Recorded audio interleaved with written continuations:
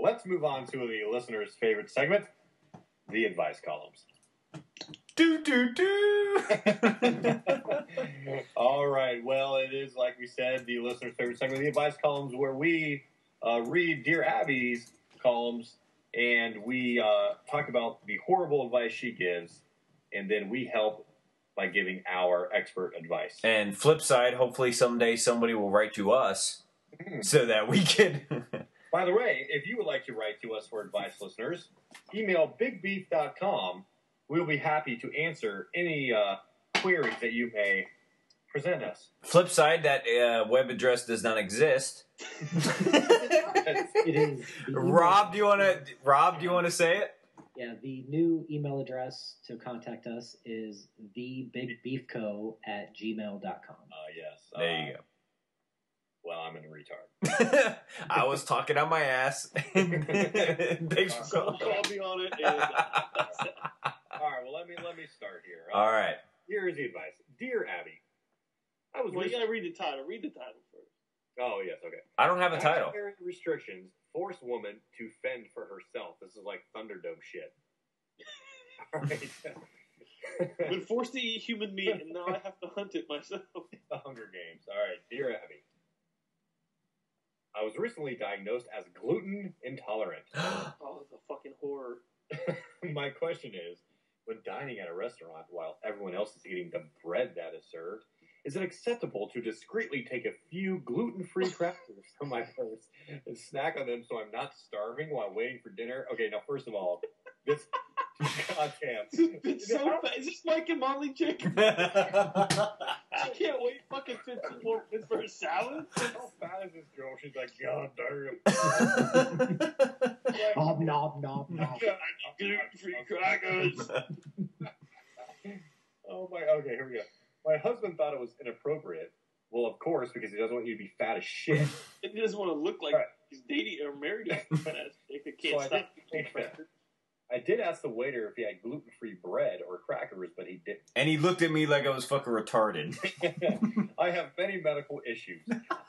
I'm a sickly bitch. I should be put down. I tried to eat only what is healthy for me and thought providing my own crackers was a minor deal. What do you think, Abby? Gluten intolerant in Florida. Wow. All right, let's just go down the list. Stanley, what do you think? Because this is quite easy. Listen, bitch. If you can't hold off for goddamn 15 minutes for your food to get out there, just start taking your insulin shots now. Just go ahead and hang yourself, please.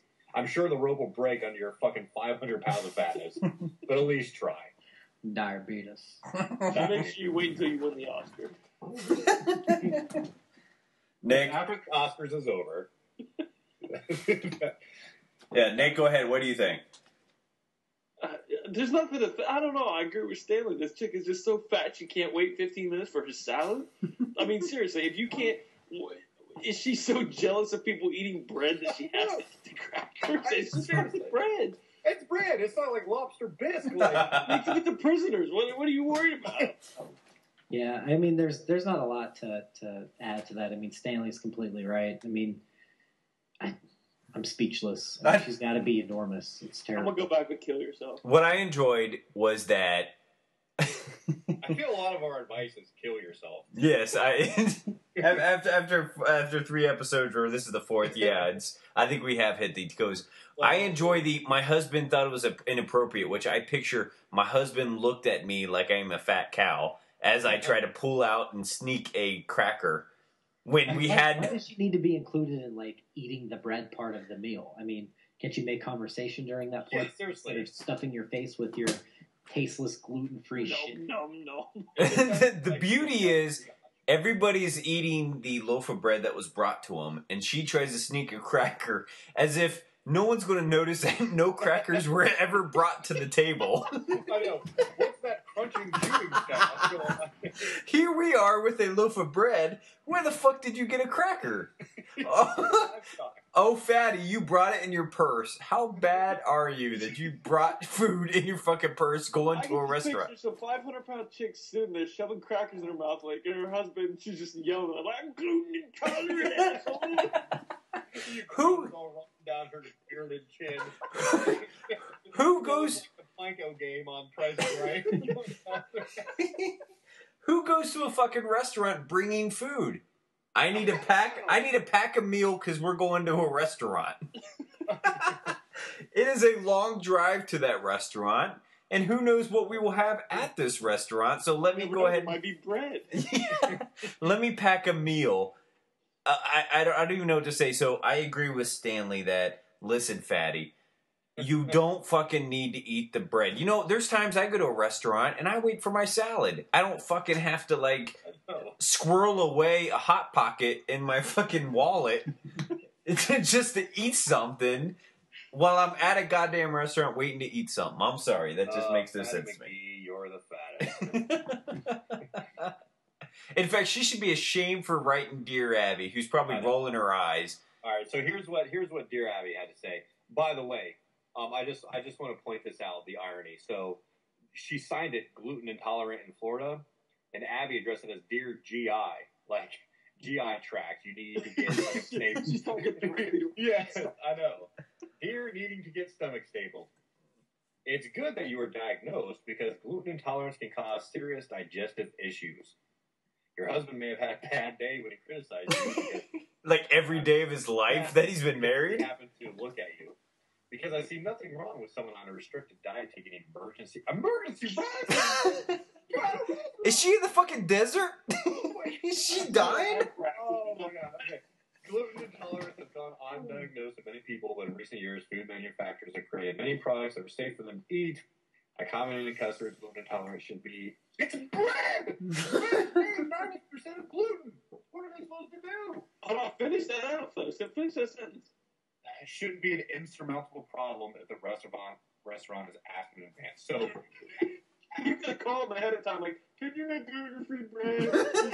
All they should say is, no, do not come here, fatty. You eat, you go home. You don't come here. All right. Dear Abby, I was standing in front of a restaurant with my mother-in-law and a group of relatives when she felt up my back and backside. Yes. We were facing the others when she put her hand around my back, first sideways, and then all around until she got down to my rear end. It felt like she was searching for something, but the weather was warm and my blouse was very thin. What? Whoa, this took a strange... Wow! That's like a Shyamalan right there, so I couldn't have hidden anything. When she reached my behind, she pressed her thumb hard in my hip bone and rubbed in a circular motion. Ooh, wow, she's trying to find the clitoris. In the hip bone. That's That's what we haven't been looking at. I feel extremely violated because her hand should not be anywhere near that region. My husband says I misinterpreted what she did, but he has no explanation. No, my mom's not a lesbian. However... She did leave my dad 12 years ago for a woman. And she has a haircut like a man. I think her behavior is incestuous. When she visits, she also insists on sleeping in the master bedroom. Am I overreacting? Violating? With them or without them? Yeah. Yeah. Violated in Southern California. All right, so... Name my next album, by the way. That's actually happened to me, so... So... In Southern California? Yes. Tell that story on Oprah, Rob. That sounds like... We don't give a fuck about your rape story. We're trying to entertain people here, not just like fucking make you feel better and sleep at night. Alright, here we go. What the fuck? Alright, well, I gotta say that was definitely a twist I did not see coming when it was a woman the whole time. Okay, what's your... Okay, let me give my advice real quick. Well, hold on, before you give your advice, I want to touch on a couple things. First of all, she says, I think her behavior is incestuous. Now, is an in-law really incestuous? It's just another person, right? Right. They're only related by law. Yes. I don't think it's incestuous. Maybe No. legally it might be incestuous. I don't even know if that's. No, it's not. It's not. Because that dude just adopted his wife as his daughter, and they're still married.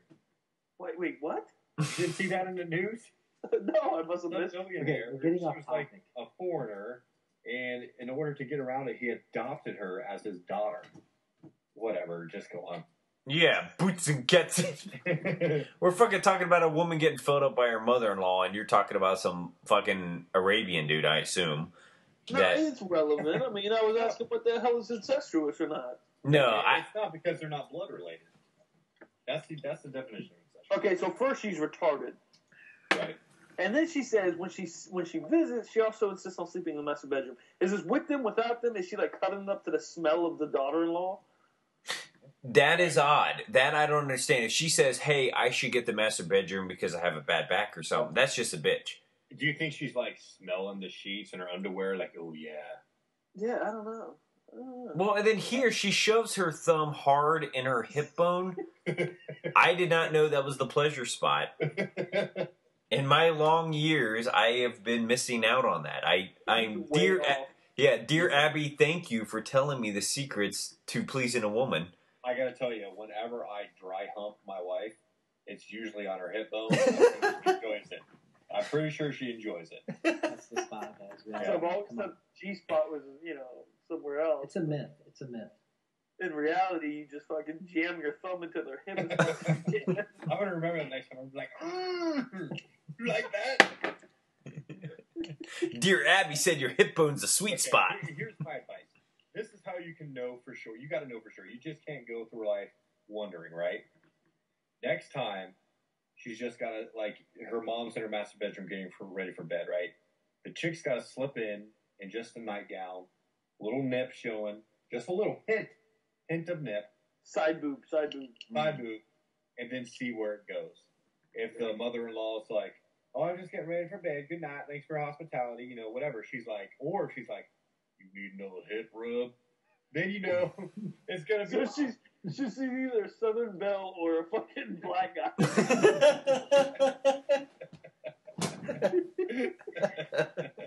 Right. Thanks for your hospitality, Squinty. Need another hip rub. No, Stanley, along those same lines. I don't think when she's getting ready in the master bedroom, I think maybe when they go out for coffee one day in the morning, the daughter-in-law should just slowly move in for a kiss and see how that kiss turns out. Right? Is it a quick hey family peck, or does the mother-in-law slip a little bit of tongue in that action? There you go. At a coffee shop, I hope so. But that's the way she's got to be. Because the You just try to give me some tongue.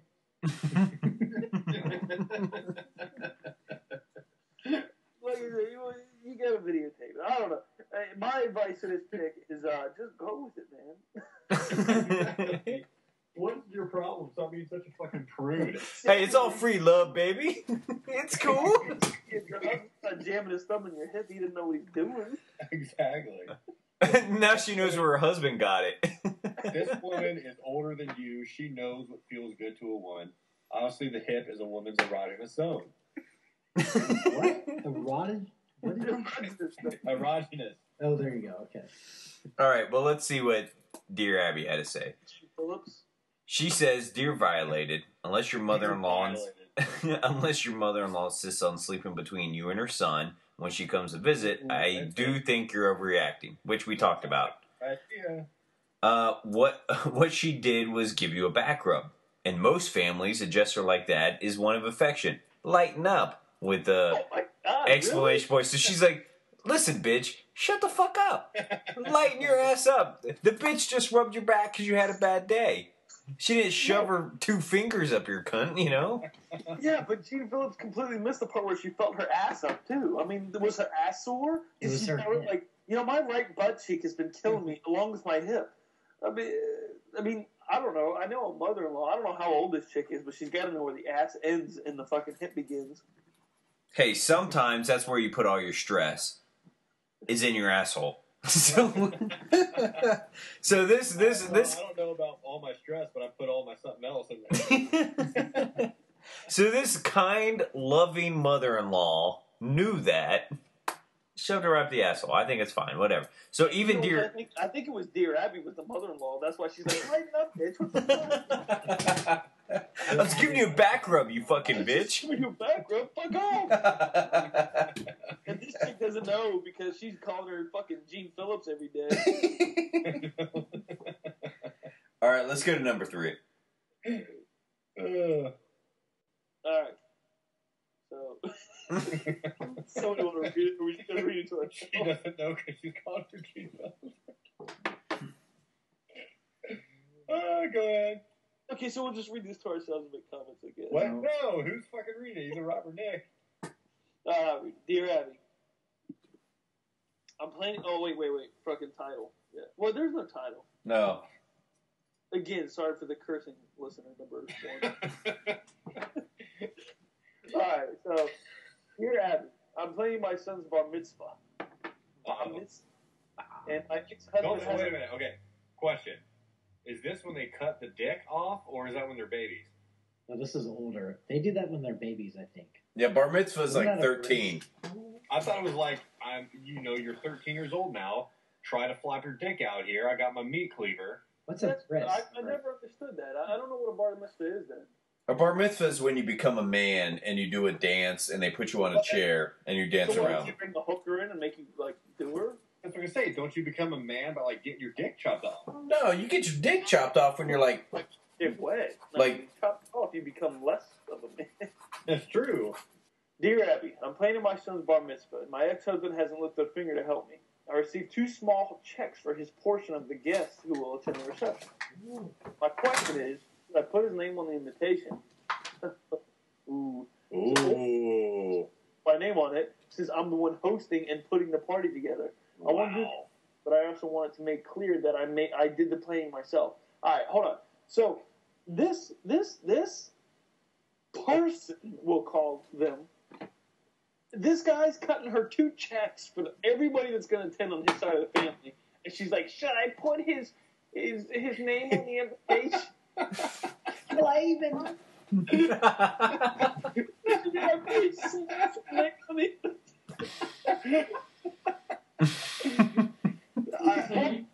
Honestly, if this guy's giving you 2 checks, it's like What it brings an up ungrateful biatch, man. exactly. It brings the whole point, like you pay child support every day, but yet your kid doesn't have a Yeah, backpack. listen. Hiram is doing the best he can here. And this fucking bitch, how dare you only give me $50,000 for this bar mitzvah? Or how dare you only give me $50,000 for this bar mitzvah?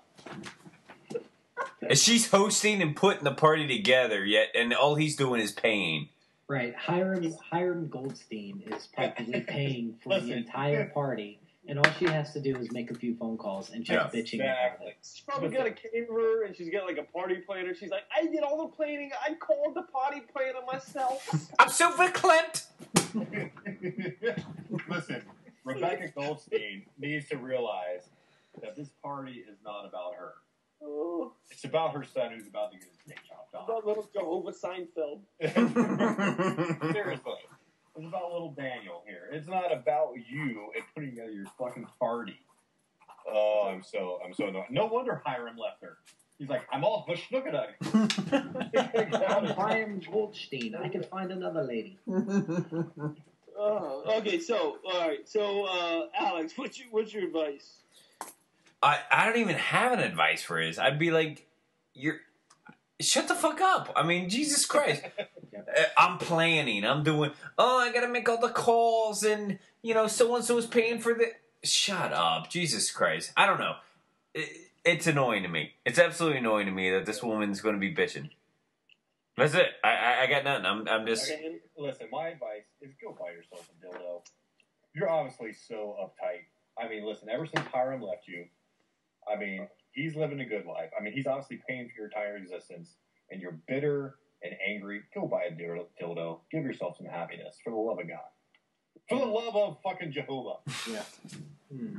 But my advice to her is to, it's all about the son getting his foreskin chopped off at that point, right? So maybe invest in some cream and just stop complaining. Help your boy out, because this wiener is going to be just terrible. Now we established that they do not really lose Hey, listen. What at that age, right? experts in culture here? I'm sorry, now we're the culture experts. Yeah, I don't know when they lose at that age.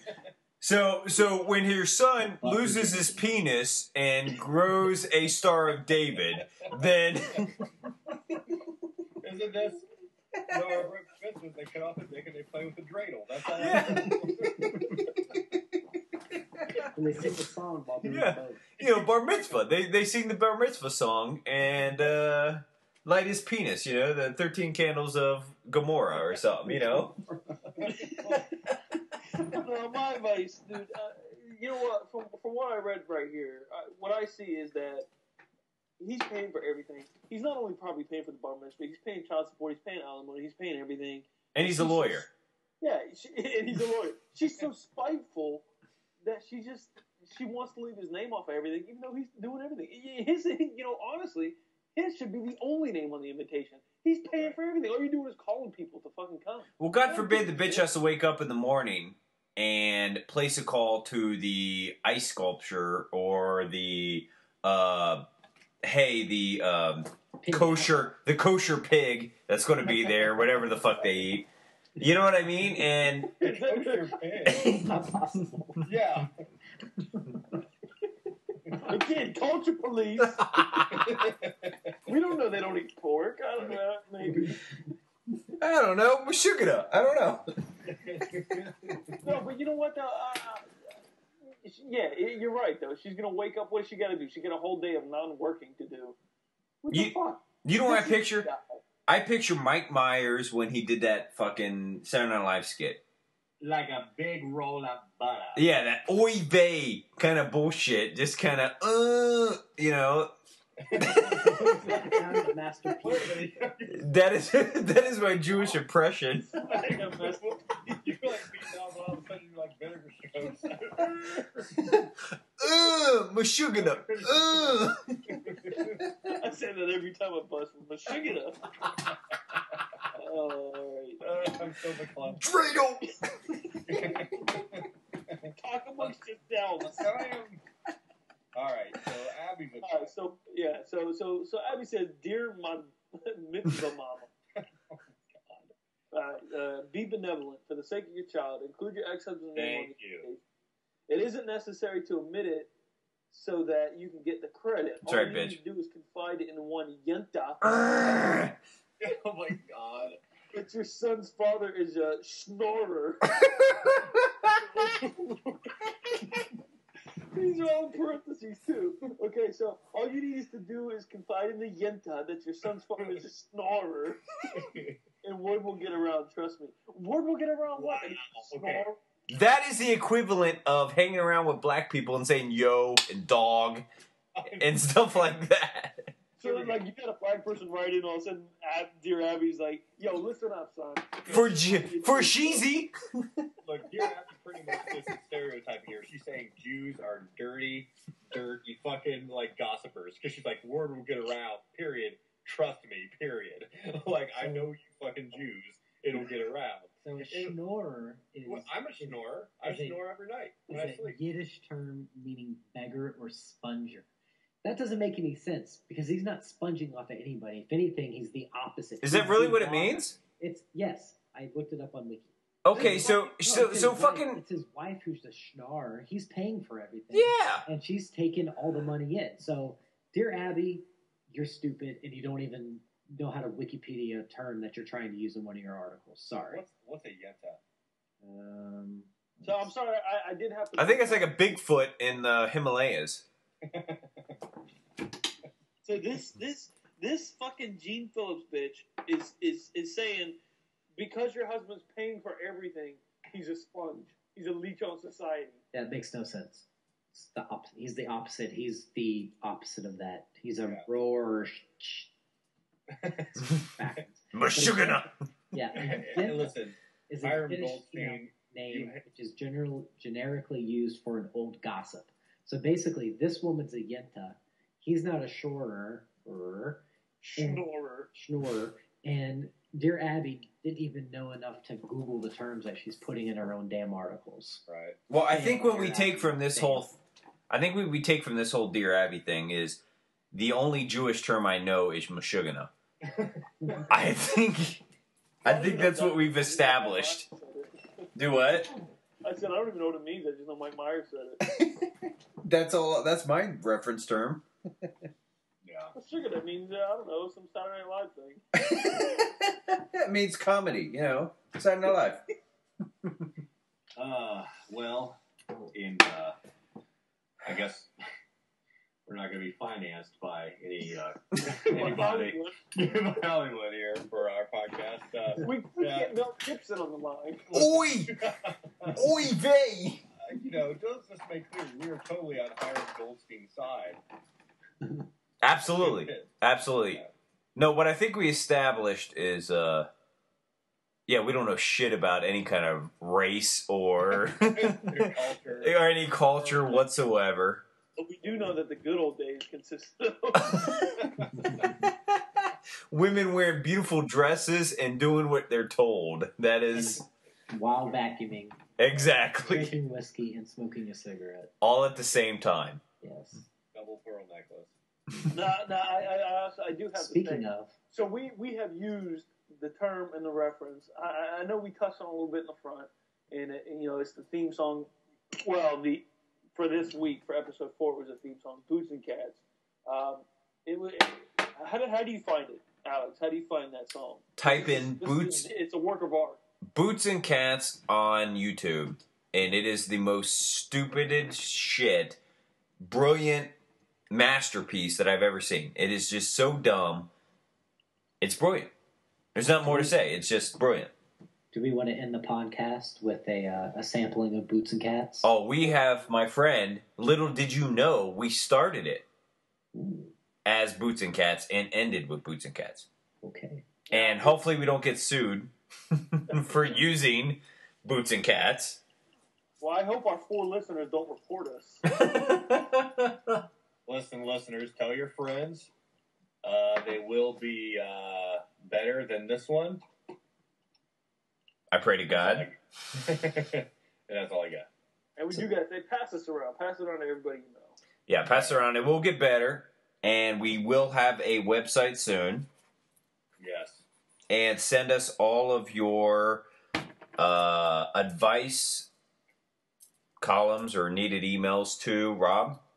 TheBigBeefCo@gmail.com, and any questions you'd like to give advice or have advice given to you as well.